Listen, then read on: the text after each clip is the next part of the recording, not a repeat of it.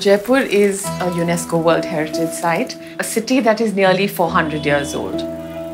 Jaipur was founded in 1727 AD by Raja Swai Jai Singh II.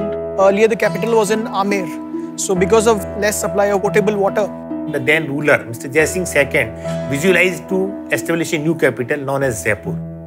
East to west, there was a well-coordinated water supplies. And there was a ridge from Chandpole to Surajpol. They created subterranean channels that went way under the surface of the soil that saved the water from being evaporated. And through a system of gravity, they would draw the water over large surfaces. An entire city planned with a gridiron that allowed for a strong commercial land use of crafts, bazaars along the ground floors.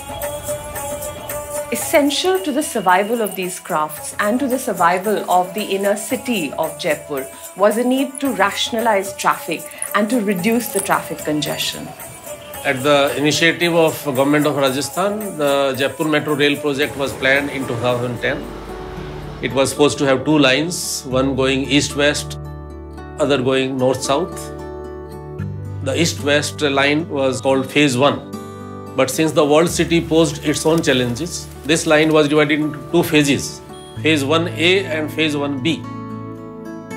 Talking about Phase 1B, it is an extension to already existing Phase 1A, which is an elevated corridor which connects an outer part to the heart, the core of the city, which is the walled city area.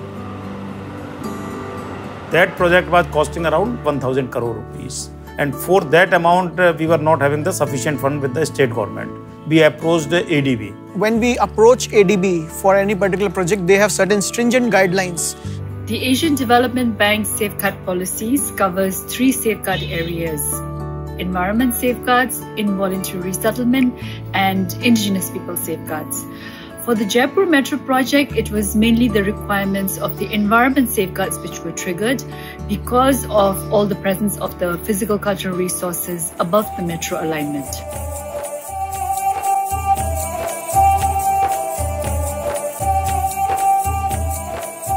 Thanks to the insistence of Asian Development Bank, we assessed all the risks that were involved in the project.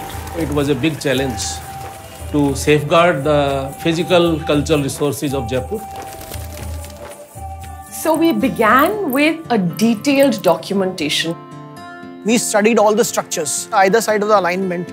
The architectural team began documenting the elevations, the facades. At the same time, the structural team began doing a structural audit of building by building, shop by shop.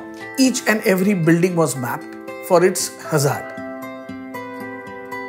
Once that was done, we kept the whole report onto the public portal for public to view and comment onto it. So we had a very robust redressal system. We could inform them and educate them.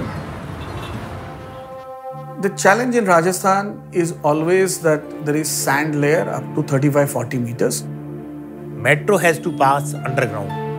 What we were worried about is during this operation, if we actually land up excavating extra soil, the foundations will become unstable. Our tunnel boring machine was to be entered from the Chandpole gate. The weight of Chandpole gate was about 600 metric ton. They had set the team viewer settings in a manner that we on our screens could actually see the operating screen of the TBM operator. For 3 days, day and night, we were watching the movement of the tunnel boring machine. The tunnel boring machine crossed the Chandpole gate. It was an occasion to celebrate. So we started excavating for these two stations, Choti Chaupar and Badi Chaupar. We found old photographs that actually showed the Choti Chaupar with something that seemed like a step well. That is what changed the direction of the Jaipur Metro project. We changed the design of the metro station and took it 6 meters below what was planned, allowing that 6 meters to be able to save the stepwell. And then we began what is a unique archeological excavation in the heart of a metro project. When we removed the debris, we found intact the stepwell and steps around a square water tank. And right at the base of that water tank, we found this beautiful stone column that would have been the base for a much larger fountain. We found gaumukhs, as they are called in Hindi, which were crafted in white marble, and these were the water spouts that spouted water into these kunds.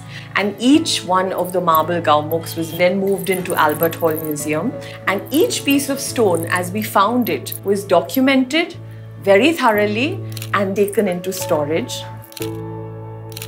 And then came the process of anastylosis, where we brought back each stone, we laid it right back as it was, and recreated these stepwells and these kunds back in the heart of the Chaupars. We made sure that what we have right now is given back to the society as it is. The project not only protected all the heritage structures that were located above the alignment, they even created a museum in the station of Choti Chaupar. So we had one particular level which was brought in, which is cover level. So at cover level, we have a kund. At the top, you have a road running. Under cover level, you have a concourse level. And that area, we all decided, should be the repository of this discovery. At Choti Chaupar, we constructed a metro museum. When we reinstated gaumukhs, they are stored in the museum itself. There was no risk to the historic fabric of Jaipur because of the very strong policies of Asian Development Bank.